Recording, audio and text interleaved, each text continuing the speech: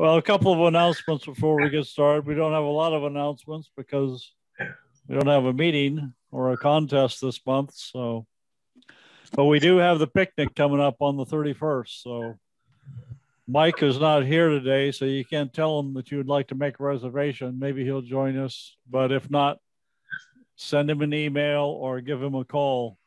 You can always find his contact information if you forget it and it's not in your address book on the Division 8 website, which Fred will show you where it is later on the pie card page. If nothing else, his contact information is always on page 8 of the pie card. We'll mention, for Barry's sake, that don't forget we got a double contest, our first double contest of the new contest year coming up in August, which is highway vehicles and maintenance of way vehicles. So 2 separate contests run concurrently. You can enter 2 different items in 2 separate contests that will be concurrent for the August contest. And of course, at the picnic, we'll be awarding the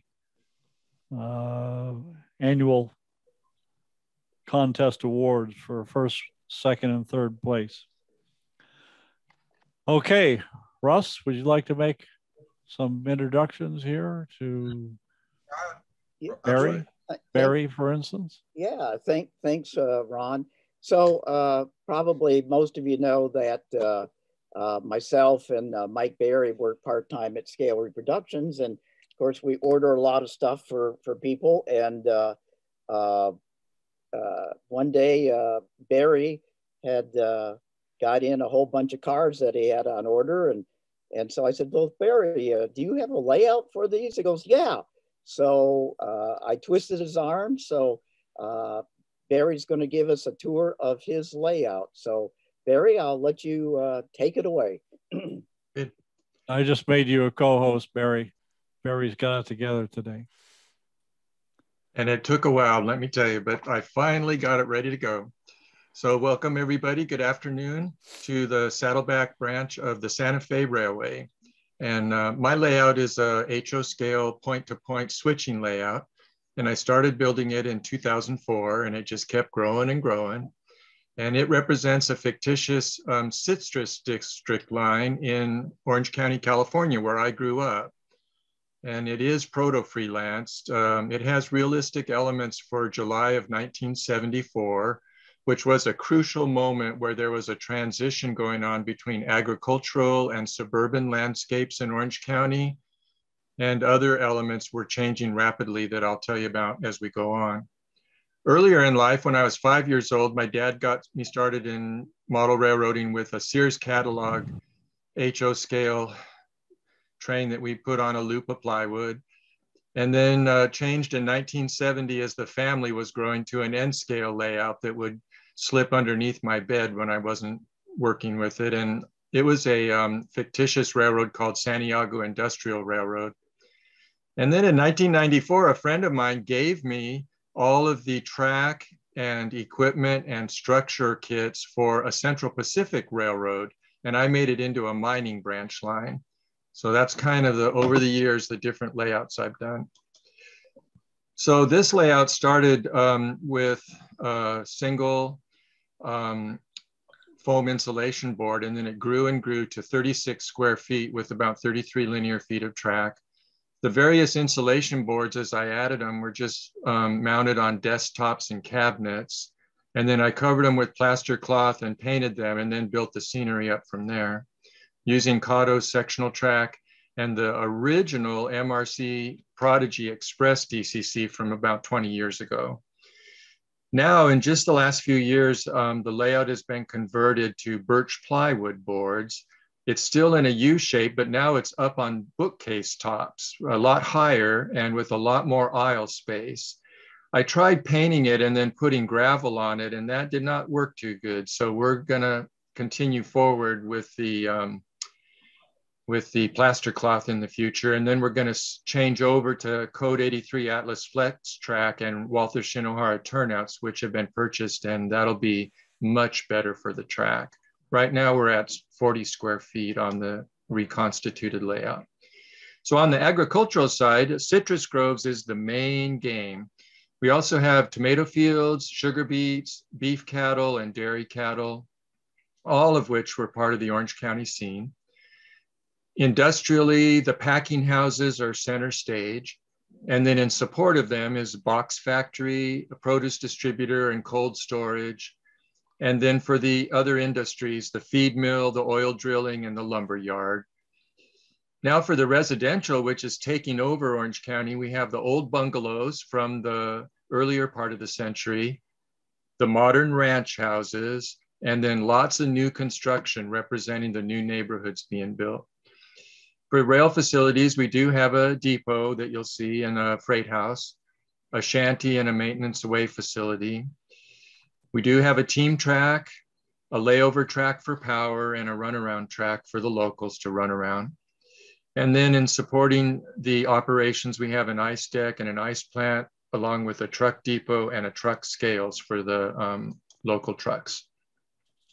Generally, I operated about 30 minutes once a week using a single MRC DCC cab. I also have an optional MRC DC power pack for when I pull out old DC locomotives from time to time. Now, the entire branch is within yard limits in the town of Saddleback, so it keeps the switching moves slow and kind of keeps signaling and all that simple. We have a Santa Fe turn from the Santa Fe Railway that comes down from my hometown of Fullerton. We also have a Santa Ana turn. We also have Southern Pacific that has trackage rights. That's ever since the Pacific Electric branch was abandoned after Southern Pacific bought that railroad. Now, Santa Fe, they operate their locals from noon to midnight in Saddleback, and then the SP operates theirs from midnight to noon. And that keeps head-end collisions at a minimum. I do use an authentic Santa Fe switch list to build up my switch lists. And recently, the Union Pacific has requested haulage rights on my layout, and I am reluctantly agreeing to let them on the layout now. So that's late breaking news. So this period was a transition when the old Alco Power was beginning to give way to EMD more and more. We're seeing a lot of new locomotives coming and a lot of rebuilt locomotives coming out of the shops. Cabooses also new and rebuilt. So it's really a time of transition. This first photograph really demonstrates that. What we have here is we have, let's see, Santa Fe's CF7. Now, CF7 is a rebuilt F7 that was done at the Claiborne shops in Texas by the Santa Fe so that they could get another decade or so in local and switching power out of these locomotives. So it's spotting a mechanical reefer at the packing house in Saddleback, and they'll be loading Valencia oranges onto that mechanical reefer. The CF7 is an Athearn ready to run that then had DCC sound installed in it. And the reefer is an authentic Intermountain that's very close to the Santa Fe prototype. The reefer trailer is from Trainworks, and it also is an authentic Sunkist paint scheme that they used on trailers. The packing house is from yesteryear, and it is a kit made of a prototype in Riverside, California. Now we have the depot. This depot is, excuse me. There we go. This depot is our freight house and passenger station in Saddleback. Now the freight house is now a maintenance away warehouse since passenger service was discontinued. The adjacent depot is now a Greyhound and a transit bus station. This structure is from Cornerstone, and it's based on the Portales, New Mexico Santa Fe station. Now it has actual plaster coating over the styrene to give it an authentic texture. The two buses are authentic MCI Greyhound bus and flexible transit bus from Rapid Transit District, and they're from iconic replicas. If you guys like trucks and buses and that type of thing, Iconic Replicas is truly outstanding. Okay. This is a Alco S4 number 1526. This locomotive is months away from retirement, thanks to all those CF7s coming out of Claiborne. Now it's idling for a while, and the crew in the Saddleback turn is at Beans inside of Norma's Smorgasbord here. And it's right across from the depot, so it's very convenient. So the Alco came from Atlas. It's an old one, so it had DCC sound put in, and I'm impatiently waiting for the retooled version to come out later this year. The restaurant is actually a Heljan prototype kit of Hans Christian Andersen's birthplace in Denmark. And that's, of course, a tip of the hat to my great-grandfather's birthplace. Okay. This is a wholesale Christmas tree distributor, and they have just finished unloading a modernized Santa Fe 40-foot boxcar from freshly cut pine trees from the Northwest. Now the crew's enjoying a game of checkers outside the yard shanty at Saddleback. Well, the boxcar is your basic Athearn boxcar, and I think many of you recognize the shanty. That's the classic Atlas kit there. This is J.W. Flammer's Saddleback feed mill. The crew is busy unloading another hopper of cattle feed for the local dairies and beef ranches. Pretty soon, though, the farmers are going to relocate all of their ranches out to the outlying counties because agriculture is giving way to new housing developments in Orange County. So the supply house is a classic Lifelike kit, and the hopper car is an authentic hopper car from Athearn.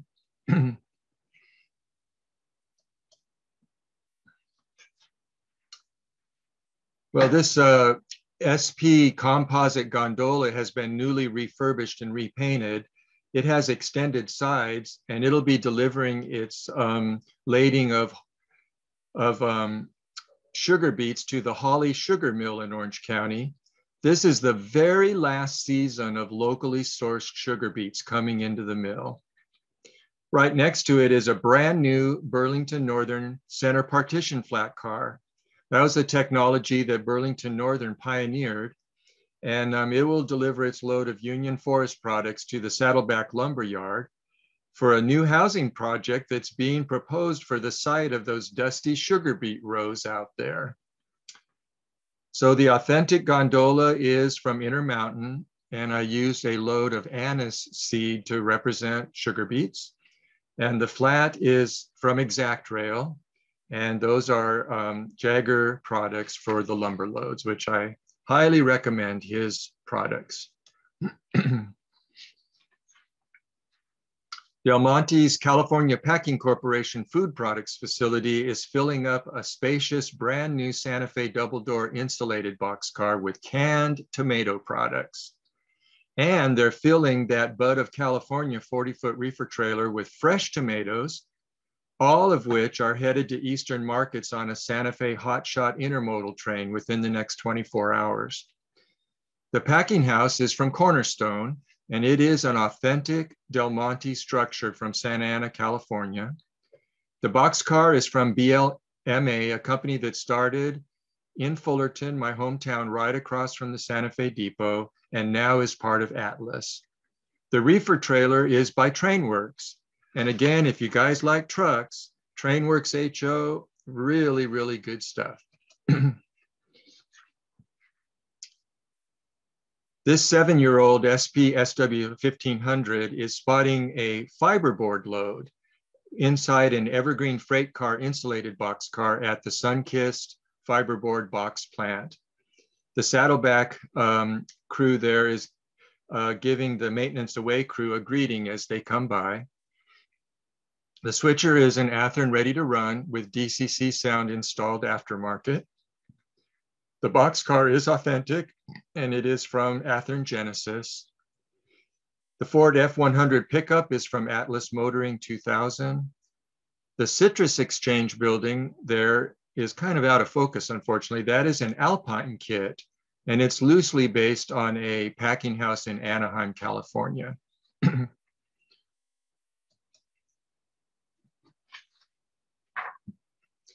So the engineer of this newly rebuilt Southern Pacific GP9, now called the GP9R, is giving a wave to the Chevron tank truck driver as he's fueling the locomotive.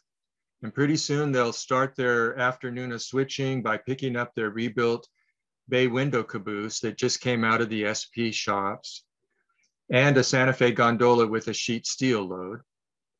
So the GP9R is again Athearn Genesis. It has DCC sound installed in the factory. Caboose is from Centralia Car Shops. Gondola is a Blue Box kit, and the Ford Super Duty box truck is also from Athearn. The Ford F600 fuel truck is Classic Metalworks. And then one day I found that wheel loader with the claw on it, and that's from Kibri. Some of you might recognize the Quonset hut, which is from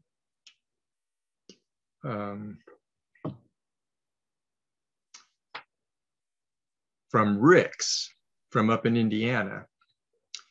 And then that little tool shed is from Laser Art, and the windmill is a Cornerstone windmill. So a lot of different companies there. Okay, the county firefighters in Orange County have just arrived with a hook and ladder truck, and they're showering down a loaded Santa Fe gasoline tank car after extinguishing a welding fire on the roof of the Exxon oil field warehouse. And they're bringing that injured welder down for first aid. So the tank car is a simple Athearn ready to run.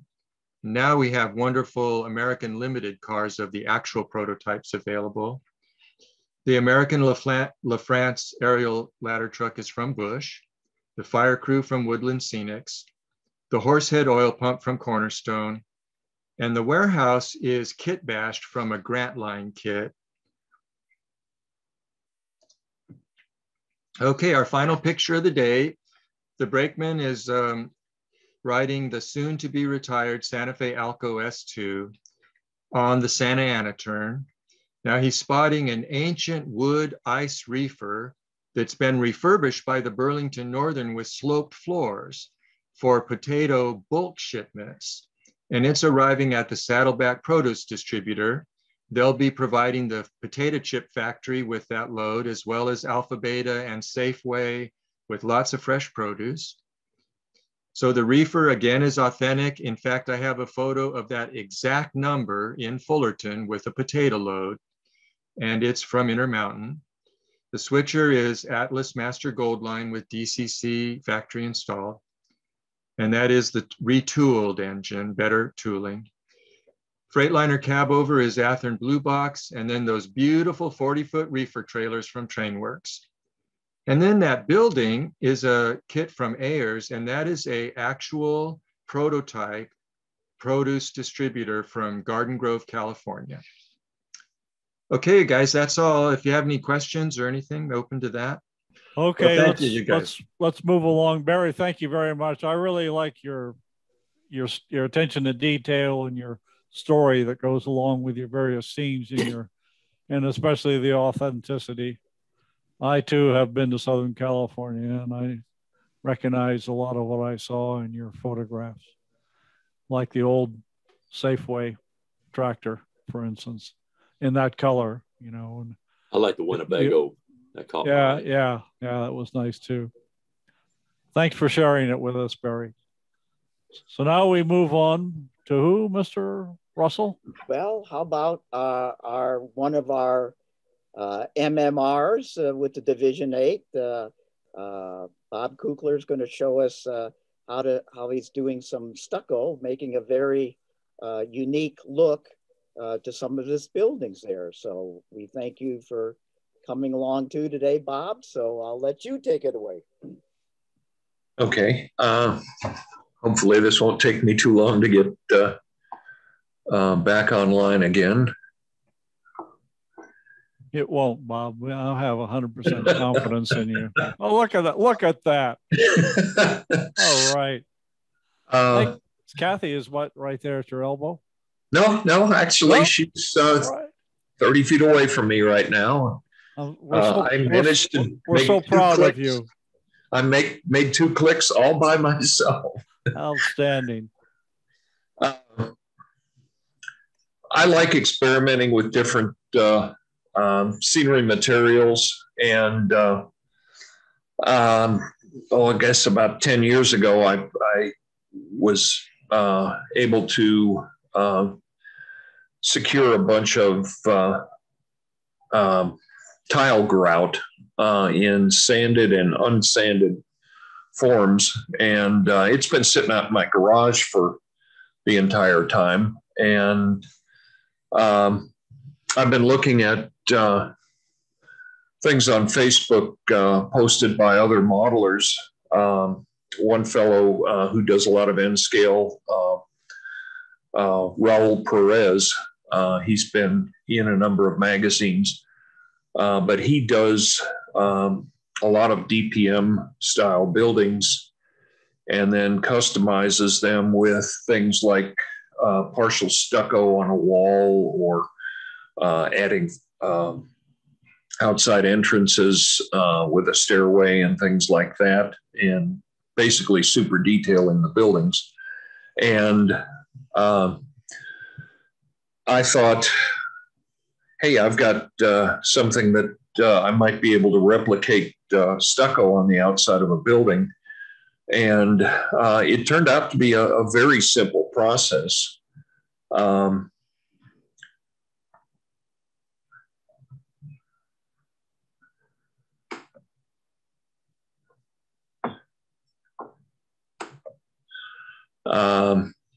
These are a couple of types of grout that I've got pictured here. The bag is sanded grout, and the small canister is unsanded grout.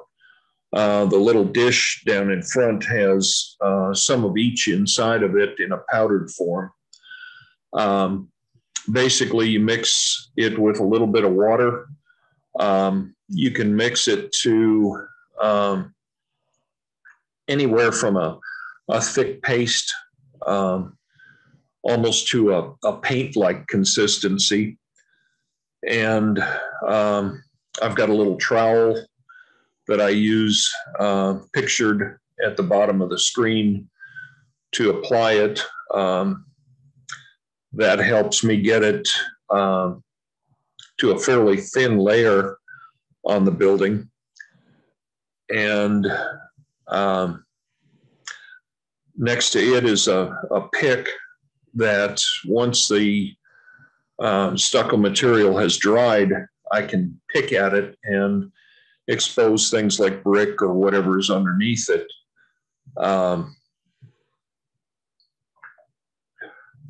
These are some of my first attempts at doing the process. The larger building in the background has a number of different layers of stucco on it, some of which is sanded grout and some of it is unsanded. The smaller buildings are all unsanded grout. For N-scale, I feel that the unsanded works better. The sanded grout in N-scale is a little bit large as far as the texture of it. And you can see that around the edges and around some of the windows on some of the buildings where I've basically picked at it. Of course, you make sure that you paint the entire structure first. You can also take the grout either in powdered form or in a very thin down consistency and put it over the brick, and it will also fill in the mortar lines and give you, a decent mortar picture on it. It's, again, fairly easy to work with. This particular building, the gray on the upper floors is the actual color of the particular grout that I was using. On the lower floors, I took some white craft paint and kind of dry brushed over it. I was planning on adding a sign or something on the white area, like a Coca-Cola or something like that. That's another building, similar techniques. Again, I've painted some of the lower portions and left parts of the upper section the basic stucco color. These are some buildings that I decided I would make it look like the adjacent building had been removed. And so I masked off an area on the side of the building to represent that, and then went over it with the stucco mixture. On this picture, you can actually see it's still wet because it's shiny. And then removed the tape, and you get an area of just the stucco. These are the buildings after the stucco mixture has dried. Again, on the small 3-story building, you can see where I've taken the stucco mixture and used it as a mortar mix in between the bricks. Here's a close-up of that. This one, I took some green chalk and kind of rubbed over it to make it look like it had been painted a green color. The stucco mixture is actually fairly easy to remove. I just took my finger and kind of rubbed over it and took it down to the bricks with just a few passes of my finger. Eventually, I plan on using a sealer like Tester's Dull Coat to make it a little more long-lasting. Here's one where I actually scratched a line and then painted the lower section. I haven't quite finished this one, but I was going to make it look like a number of different rooms, actually painted in different colors on the lower level. Here's a couple of the buildings with the stucco mixture in between the bricks as mortar. This is a building that I used a sanded grout on to kind of give a rougher texture on the side of the building. This is while it's still wet. This is after it's dried. Again, it gives a texture that you really don't find in any kit form or anything. It's the other side of the building. Also, I think Russ asked me to go over some buildings that I had done from downtown deco a while back. These are N-scale buildings. And downtown deco makes plaster structures. The entire building is basically white plaster. You get a few windows and very few details and some plastic material for the roof, and anything else you pretty much have to add yourself. As you can see, the wall thicknesses are a little bit thick, but the plaster material goes together well.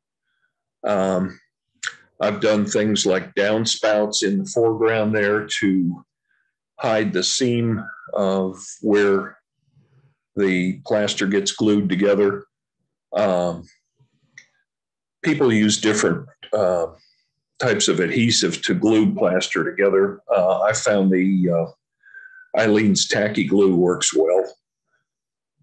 And the upper structure on this is something I scratch built to give a little more dimension to the building. Again, on the other side, you can see the downspout to hide the seam. They do give you a lot of signage, basically to cover the walls, and they give you paper material to make awnings and things with. But it requires a lot of paint work to really bring out all the details in a downtown deco building. The stucco look on the back of this is actually molded into the kit. It's not something I attempted with grout mixture or anything. This is another section of downtown deco buildings. Again, the upper portion over the massage parlor is something that I scratch built.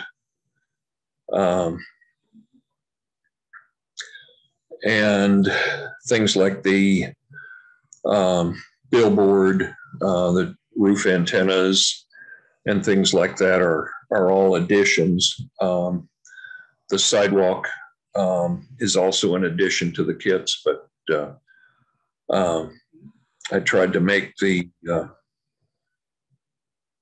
kits look kind of rough, like it was a rough area of town. They give you so much signage that you can pretty much cover up the entire walls on things. The Palace Hotel card room sign is actually a stencil, and it was a little tricky getting it to work right.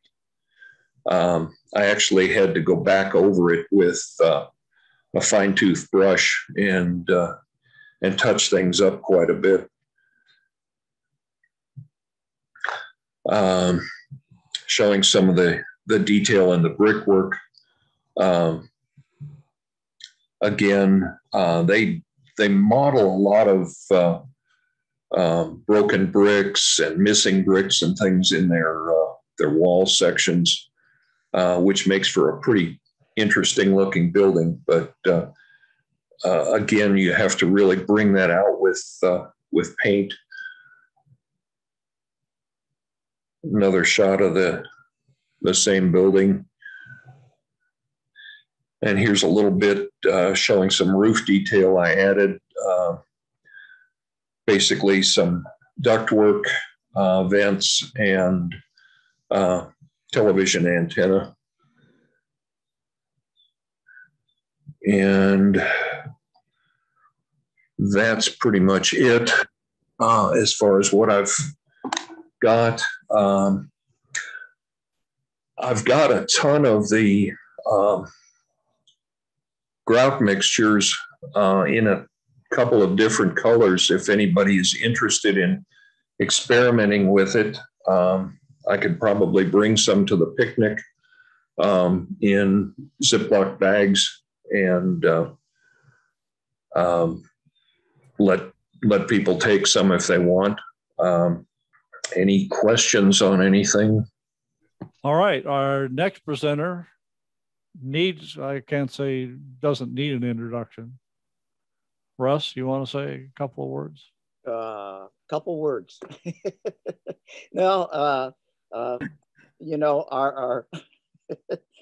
our supreme commander has a few things. I think this will be pretty neat to kind of, for some of us that maybe haven't really gone around the division's website, he's going to give us a quick and dirty tour of it, and maybe then that will make more of us feel comfortable on walking around it a little bit more, because there is some really, really great information on it. So talk to us, Fred.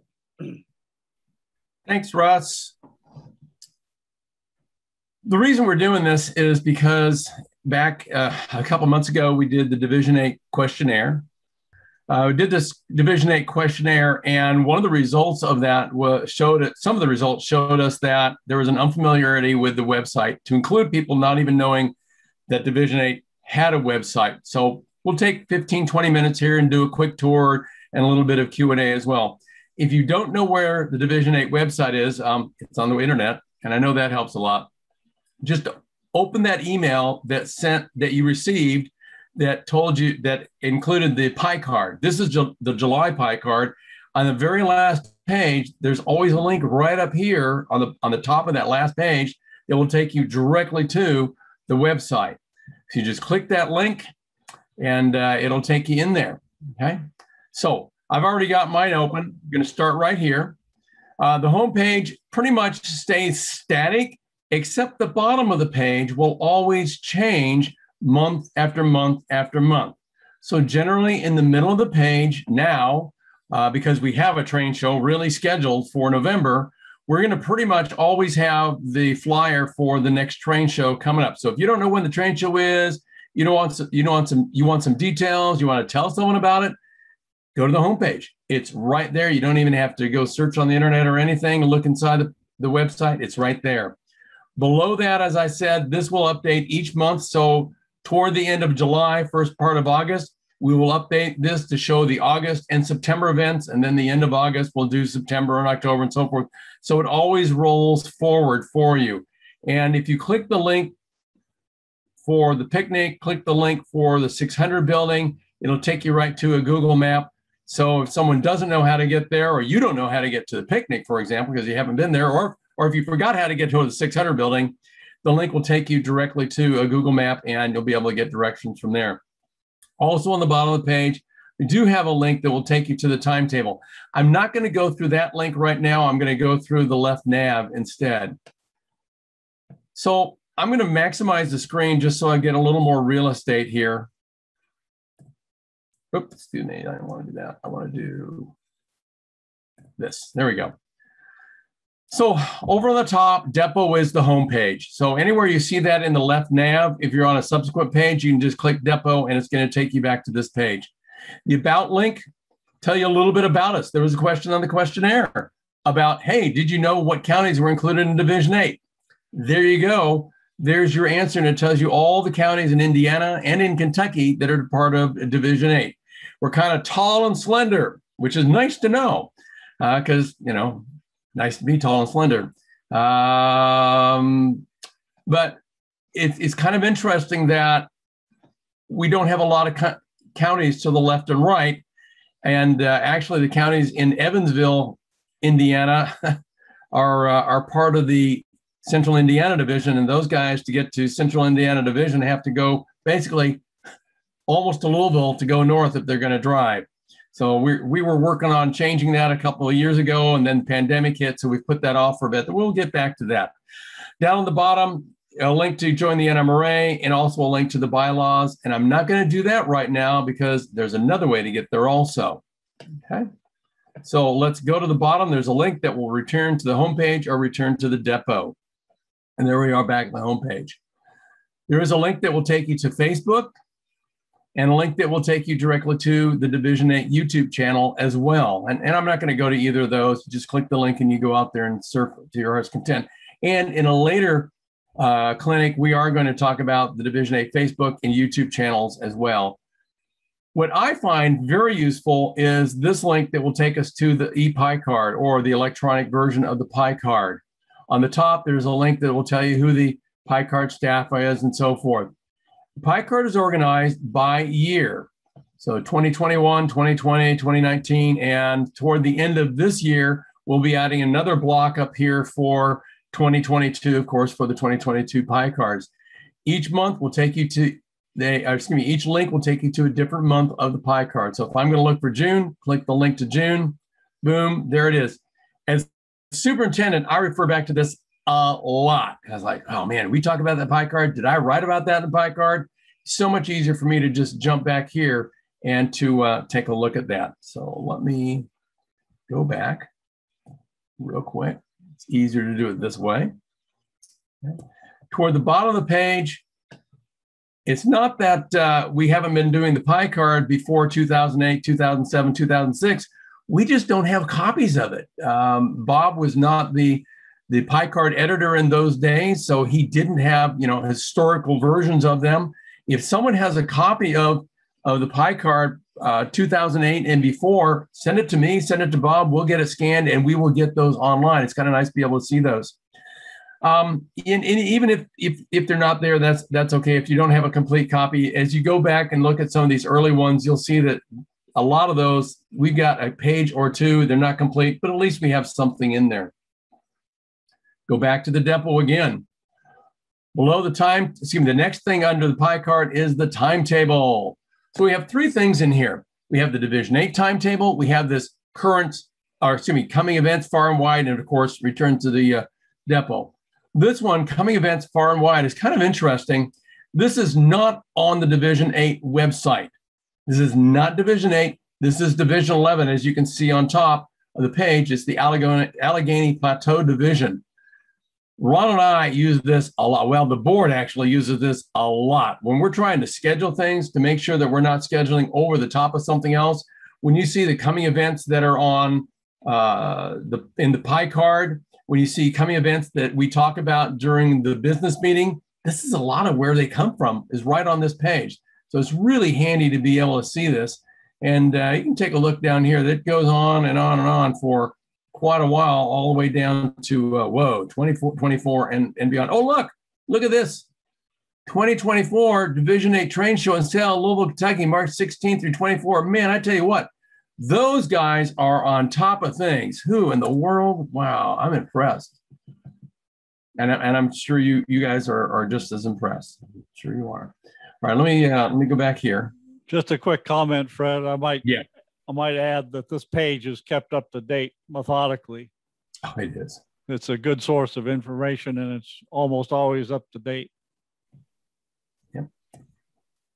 Yeah, the biggest reason it isn't up to date is because someone didn't tell the owner of that page that it was supposed to be up to date, and that's pretty much it. Because nothing gets on that page unless someone tells them about it. And of course, if you click the link to the Division 8 timetable, it will take you to the current version of the timetable, as current as we know it at any rate. The timetable number, if you've ever wondered about how we come up with that number, 55-whatever, 54, 52, well, it's the number of years Division 8 has been in business, 55 years, and it's the month. So this is July, which the last time I counted was the 7th month of the year. And this one happens to be the A version, which means it's been modified one time since it was first published back on whatever date we did that. Kind of easy to see what's going on in here. And you can see that it was current as of the 28th of June. And of course, always our disclaimer with all events are subject to change. But as you look down through this spreadsheet, and that's really what this is, you can see the month on the left side and then the days and times and so on and so forth. If you ever have a question about what time something's going to be, if we're going to have a meeting, if something happening, this is your source, okay? As we've said before during the meetings and on the pie card as well, the website really is the source of information for us. Facebook refers back to this. When we get our Instagram account up and running, it refers back to this. This is really the historical answer for you if you're looking to see something.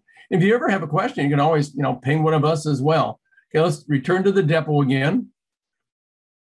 The next thing down is the train show. And I may just have Ron come off of mute and talk about this a little bit, but you can see what this is. This is pretty much the flyer. If you click the link here, this is a PDF that you could download and print it out, or you could share it with someone if you wanted to. Scroll down a bit. There's the location. If you click in here, it gives you here's the link to the map that will open up in a separate window. And then if someone's looking for directions, that's available. The dealer reservation form is also a PDF in here that if you click the link, it will open up the form. They can fill this out, print it out, send it in with a check. For tables, and of course the cancellation policy, and a couple pictures down here about the train show. And we're going to hope to flesh this out a little bit when we have our next train show that's coming up in November. And these are the upcoming dates all the way through 2024, both spring and fall. Ron, you want to say anything about this? No, I think there's nothing that you covered it, Fred. Thank you. Okay. Thank you, sir. And we'll go back up, and I'll go back. Next thing down here is brass, and it's, you know how railroads call the leadership the brass. There's a link to the Division 8 email address. If you don't know how to get hold of Ron, Fred, Tom, Bob, Eric, Mike, or Russ, use that email address, and that email address will get it to us, okay? If someone has a question about Division 8 at all, use that email address, and it will be routed to the right person. And usually it's pretty darn quick about that. Division 8 actually has a phone number you can call. And of course, there's the link to the Facebook page. Below that, you can see the officers, the trustees, committee directors, and I need to make a change to that. I need to add someone to it. And then the Mid-Central Region officers, if you're curious about who those folks are. All right, let's go back. You can also text us, not just call us. Oh, on that number, yes, that's right. Thank you. I forgot that. Thank you. So that was brass. Go almost all the way down to the bottom. Contacts. It's the exact same page, exact same HTML page. So if you click contacts or you click brass, it goes to the same page, because most of the people that are looking for contacts are looking for the leadership team or a way to get hold of us. Most of the people are looking for the leaders are looking for a way to get hold of us anyway. Why create two different pages? It is exactly the same page. So through the magic of the internet, we can do that. Monthly meeting contest. Lots of stuff in here. Up on the top, it talks about it a little bit. It talks about the current contest year. There's a link here that takes you to the photo contest, the current photos. Okay. You got to recognize a few of those if you participated in the contest this last time. I think just about everybody on this call did that. Below that, of course, you can go back and take a look at each of the months, which kind of makes it nice that if you want to go back and say, hey, what was that non-steam power back last February? There you can. Now, what we're going to do as we go forward is we're just going to roll forward, and we're going to overwrite and overwrite and overwrite each of these. So I'm going to have to change this, okay, and say August through June of each year or something. The rules are here. If you want to know the detailed rules, it's a PDF. Click the link. And there you go. And these are the most current rules published just a little while ago. By a little while ago, I mean just recently. Oh, go away. I got to drop down. I got to get rid of here. There we go. And go back here. The entry forms, complete by hand if you want to print it out, or this is also a form fillable form as well. And then, of course, a link that takes you back to the pie card. Okay, Ron, Barry, you want to add anything to that at all? I don't think so, but making sure. We'll just be moving forward with a hybrid, and we'll be sharing more information about that. But we are going to continue with this process that Fred was just talking about, and then also having a chance for people to bring their models to the meetings live. So that'll be great. Thanks, Barry. Of course, there's no judging of or voting at the meeting. It's just an opportunity to share your model with whoever comes to the face-to-face meeting. All the competition will be online. Kind of a show and tell. All right, I'm going to skip over members pages and come back to that at the end. I do want to jump into Achievement Program real quick. This is Mark Norman, of course. He is the chairman of the Achievement Program. And it's really just a list of the judges and the coaches. Don't go to a judge directly. Go to Mark Norman if you want something judged for the Achievement Program. And then Mark will coordinate with the judges. But it's nice to know who they are. There is a link down here to the NMRA Achievement Program. You want to read through that.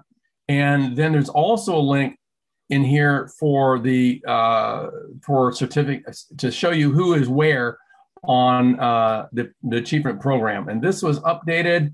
Actually, it's more recent than February of 2020. I'll have to get the more current one up there, but it is actually current as far as who's on there. So if you want to look for your name, like Bruce DeMayer is right here, 2020 is when he got his golden spike, scenery in 2020, electrical in 2020, volunteer in 2020, author in 2020. Bruce did a lot in 2020. Man, I tell you what. Or if you jump down to, I don't know, this guy named Tom Gunther, since he isn't on the call, we'll harass Tom. 2010 was golden spike, scenery in 2017, civil in 2019, electrical, and so on and so forth. It's just kind of nice to be able to see where everybody is and verify where you are as well. Last thing I want to talk about are the coaches over here on the right. These are people that, well, Mark Norman has confirmed, but Joe Fields had initially contacted a lot of them, but Mark Norman has confirmed with all these folks that, yes, they are willing to be a coach. So if there's something you want to work on, for example, if you want to work on dispatcher, call Bob Dawson, email Bob Dawson, contact Bob Dawson, say, hey, I'm interested in working on dispatcher. Can you give me some points, some hints, some tricks, some whatever I need to do to make this happen? And Bob will provide that to you. He may pull in a couple other people, but he's available to do that. So each of these people have said that they are willing to work with you. They're not going to do the work for you. They will work with you to get you pointed in the right direction so you can get that done. I'm going to return to Depot. Yeah. Go ahead, Ron. If you want to contact somebody that's not on, if you don't have contact information for a coach on that list, you can always send an email or text to the division and we'll put you in contact with that person. Absolutely. Or you can call certainly Mark Norman. But if you need help contacting somebody, don't be shy to send a message to the division saying, I need to get a hold of who. Absolutely. And Mark is actually listed on that last page of the pie card, so you could go directly there. But as Ron said, you can go through the Division 8 email or that phone number to call or text. Silver Spike Award, recipients over the years from 1992 to current. Wow, a lot of folks there. The SOP is not here. I'm going to show you that in a couple minutes. Fallen Flags. These are folks who've been members of Division 8 over the years and they've passed away. And Tom has done a pretty good job of keeping up with that and posting a little picture and a bio or some information about them. It's kind of nice to be able to do that as a little memorial there for all those folks. Some local interest things. K&I Club up on top, K-Sons, Louisville Connecting Lines, and so on and so forth. Hobby shops are listed here. The two primaries, of course, that do a good job, really good job of supporting Division 8, model railroad activities, and some other things down here also that you can take a look at. Then we have clinics. So we do have a page of some of the clinics that we've had over the years. We started this, I don't know, 4 or 5 years ago when there was nothing out there or very little out there. So you can take a look at the slide deck and take a look at the handout. We've pretty much moved to putting this on YouTube now. So we're debating whether we're going to leave this out there. I think we are, but a lot of the things we've done are on YouTube anyway. So it's almost like a double duty here and more work than it's worth. But the nice thing is, if you want to look, for example, on at the time saver that I did for the Pikeville layout, you can open this up and you can go through the slide deck itself and take a look at that. So maybe not, but it is there. It is available to you. A couple layouts that are listed. If your layout's not here, or if you want updated photos, or if your layout's here and you don't want it listed, get hold of me. That's the best way. Get hold of Tom Gunther, and we'll work with you to add additional pictures out there. As I'm looking here, and oh, there's Bob Kuchler right there. Okay, so you might want to take a look at this yourself. Take a look and see if those are the photos you want out there. If they're not, give us a holler, and we can update that, of course.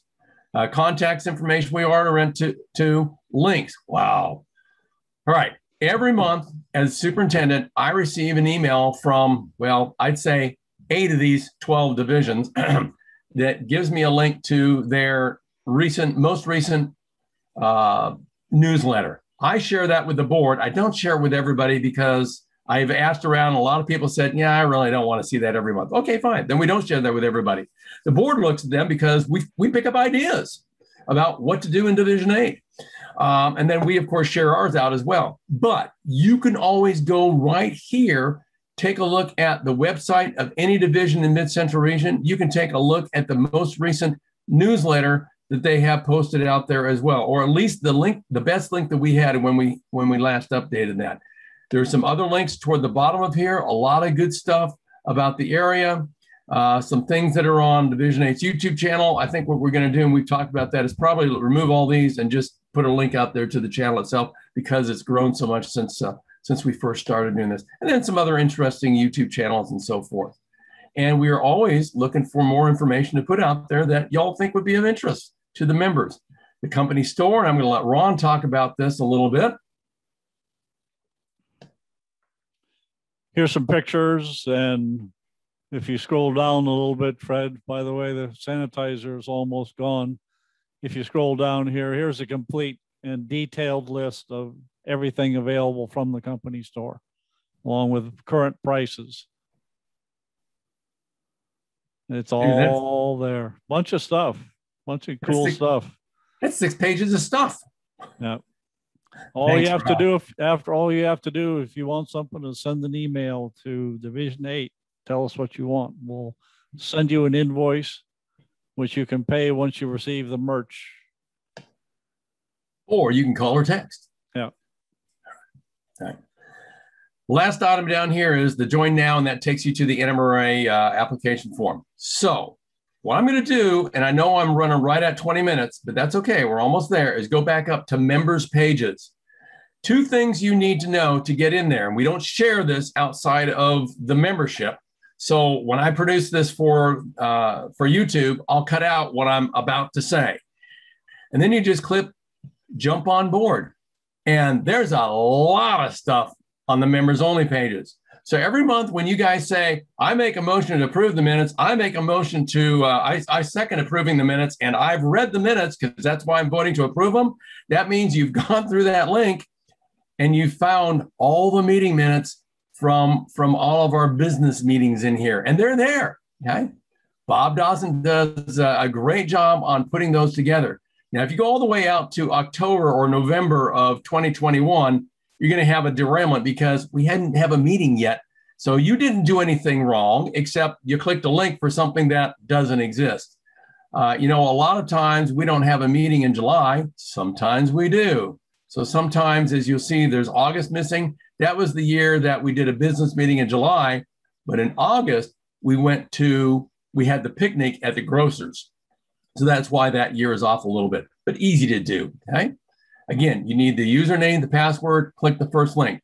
Members list, it's a PDF document. This is just a list. I can't share the email address. I cannot share the phone number. I just can't do that, but at least you know whether someone is a member of Division 8 or not. And if you want to get hold of somebody, you don't have their contact information, you know what? Send an email back to us, to the Division 8 website, Division 8 email. And guess what we'll do? We'll contact them and tell them they want to get hold of you. The bylaws, a long document, if ever there was one, is in here. Recently updated, of course, because we just approved that last year, but 11 pages there, all the details. So if you're wondering why we're not doing some things, or we're doing some things in certain ways, there you go. You can read through that. Copyright presentations, I'm not going to open that up. That was a document that was provided to us about a year ago, if I remember, by Paul Downs, giving us some rules and so forth, legal rules about fair use and not fair use and so forth. This is the NMRA at-risk affidavit. If I was going to bring my grandsons to a Division 8 meeting, I would not be allowed to do that unless I have my daughter or son-in-law, mom and dad of the grandsons, sign off on this document saying it's okay for grandpa to take the grandsons to the meeting. That's the rule. We're not going to debate it. It's the NMRA rule, and away we go. The train show table tally sheet. If you're going to sell something at the train show that you want to, or actually if you want to give something to the Division 8 group to sell for you on your behalf at our table, that's what you fill out. The more information coming from that. Clinic database form, we've talked about that before. We have some things in the lending library. The biggest thing we have in there, not the DVDs, although they are there, but the biggest thing is the fax track stuff. So there's the inventory of what's available. There's a form in there, or excuse me, there's a how to borrow, which basically says contact Mike Berry because he's the librarian and he can talk you through the process, but there is a lending agreement we'll have you sign. And if you're taking the fast track stuff out, we're going to have you put down a little bit of cash just to hold it off for us. Toward the bottom again, Silver Spike nomination criteria. So it's another PDF document. You can read through this. Good stuff. You're going to see this again when we roll out the Silver Spike nominations here in a month or so. And the Silver Spike SOP, big old PDF. We talked about all the folks who had received the Silver Spike over the past few years. And at the very bottom, 3 items that we just put on here, the Division 8 T-Track SOP, a how to build a T-Track module in a PDF form, and it's just a few pages long here. Okay, and the last item on there is a shopping list. So if you're going to go out and build a double, which is what we always recommend starting with, here's a shopping list. Go buy this stuff and put it together based on the how to build and the SOP, and you should be good to go. And many thanks to Bruce DeMayer for working with the board over the last couple of months to put those together and have them available for me to highlight today. More in the August pie card about where we're going to try and go with T-Track in upcoming months. And I know I'm over time, but I think it's pretty close. So questions, comments, or anything else about our quick little tour of the Division 8 website? As always, thank you for hosting today's meeting. Yeah, you did a good job, Ron. Thanks, Ron. Thank you all.